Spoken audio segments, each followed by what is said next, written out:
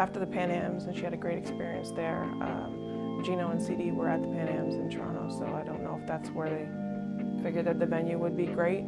We knew it would be somewhere close, but having it in Toronto is going to be just wonderful. Having Pan Ams here a couple of years ago, I know that was a huge thrill for her, and now for her to come back with UConn, with her college team, and to be playing on this stage will be, I'm sure, a highlight of her career.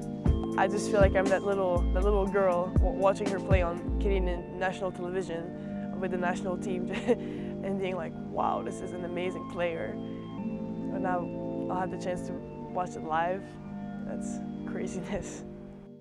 Welcome inside the Mattamy Athletic Centre in downtown Toronto, bringing you a special presentation of NCAA women's basketball. The last time these two teams faced off, it was 641 days ago exactly, March 21st, 2016, Game 2 of the NCAA National Championship. And we have tip-off here at the Mattamy Athletic Centre. UConn will control.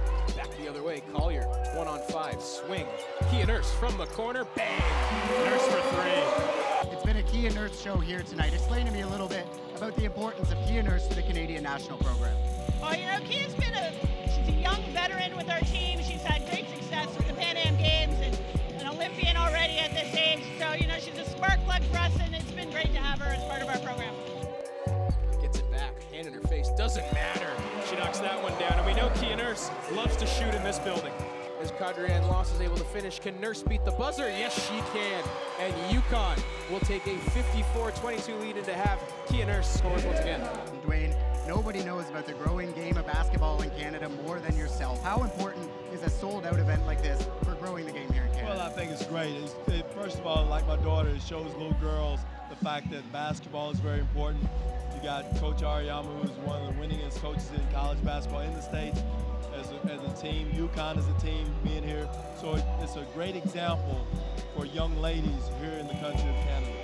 Getting on that big stage as Nurse will take this one on the break herself and finish once again. Williams will look around, gets it to Nurse. She's got some room. She gets in on the three-point party. And she just doesn't want Samuelson to totally take that thunder from her from beyond the arc. You know, she says, this is my homecoming game, I can shoot it too.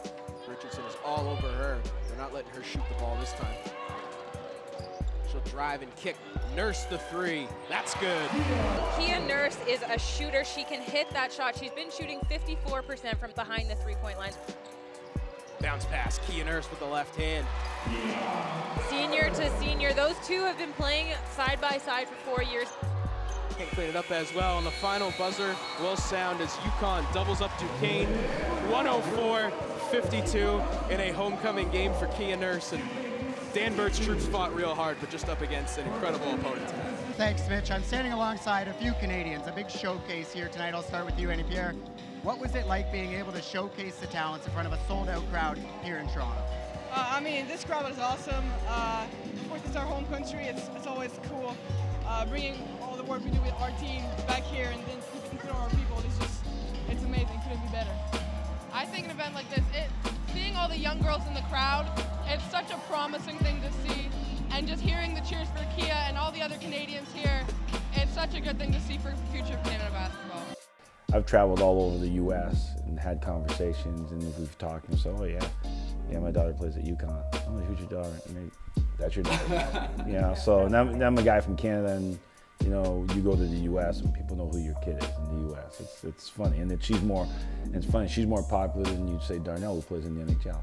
For everyone that grew up watching her or played against her, coaches she's played for them to have the opportunity to all be in one place, not far from home, basically home, and have the opportunity to see her play. I think that's a special moment, you know, for all of basketball, really in Southern Ontario, and you know, I'm really happy that she gets the opportunity to do that. So I played with Kia when I was in grade 2.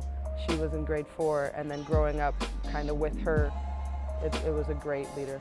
Lots of people want to see her, and they don't necessarily have the time or the effort to go down to UConn and watch her, as well as the team. Like, I was lucky enough to go and see them, and they're a fantastic basketball team. So to bring that to Canada is just amazing opportunity. You talk to a lot of the girls right now, the younger players, they know who Kia is. And for them to go and see Kia and say, hey, I can be there. She's done it, I done it. That wasn't always there in the past, but now there's that visible person who's been on the same pathway.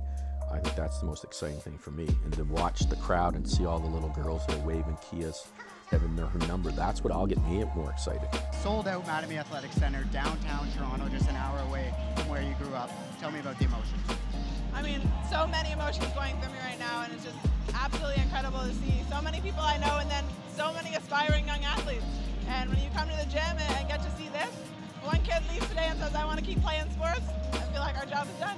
And I think when you can have female role models who not only are athletes, but who are people who genuinely care about others, who want to go and make a difference, then it's only the sky's the limit for people. And you have someone that you can go to, you have people that you can go and hang out with. And I think that is a big part of pushing young females to continue to play sports, to find these other things that I said that aren't limited to athletic success. So if I was in this position and able to see such high level basketball, I mean, I would be extremely fortunate, and I think it would just make me want to be a better athlete every single day.